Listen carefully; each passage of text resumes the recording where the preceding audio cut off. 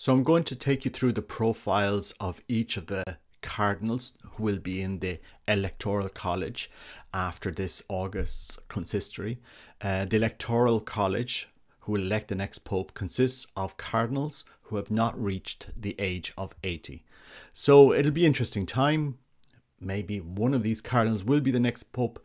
Maybe there will be another consistory in the future. We don't know. But I suppose it's very interesting now to become familiar with these men who will be the next pope. Anyway, enjoy this. God bless. Take care. Please like and share this video and let me know what you think in the comments. Take care. Bye-bye.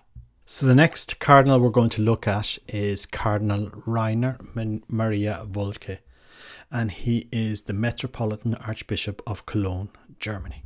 So he is number 26 and on the list from oldest to youngest of cardinals.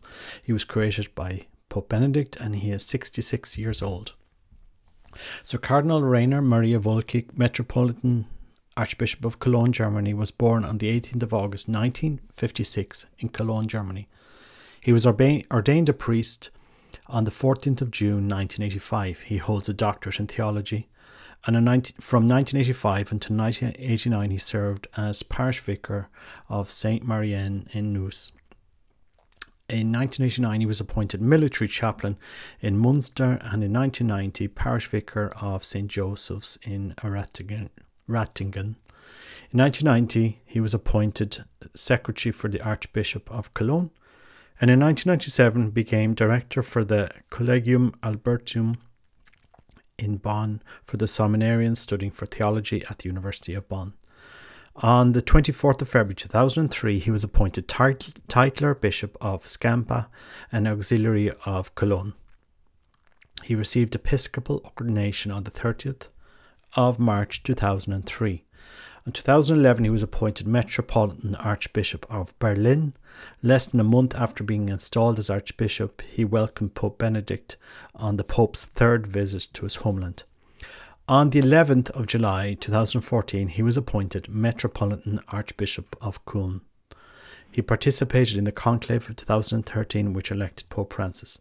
Created and proclaimed Cardinal by Pope Benedict in the consistory on the 18th of February 2012 on the title of San Giovanni Maria Vianney.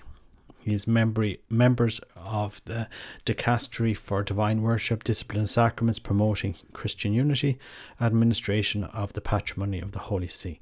So this is the profile of Cardinal Rainer. If we look at his Wikipedia page, there's a lot more there.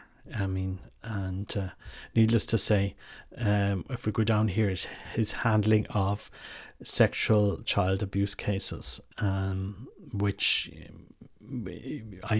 people can read it. He submitted his resignation to Pope Benedict this year. So that happened in this year. So this man has already submitted his resignation for maybe the way he has mishandled abuse cases, and the Pope will have to make a decision on his future. Will he ever be elected Pope? Not a chance. Simply not a chance. He will never be elected, not with this track record. The last thing cardinals want to do is to bring a man into the papacy who has anything under in the closet that such as mishandling of abuses, like we've already seen with Pope Benedict himself. There's been a report that's been dragged up from the early 1980s. So he will participate in the conclave, and he will undoubtedly he would vote for a Cardinal Muller or Cardinal Sarah. That would be, you know, in the hustings when the first votes come up. But no, he will not be Pope. I would even, I mean, he's not even going to be on the short list for those for cardinals being elected Pope anyway. So that is the bio of Cardinal Rainer Maria Woelki.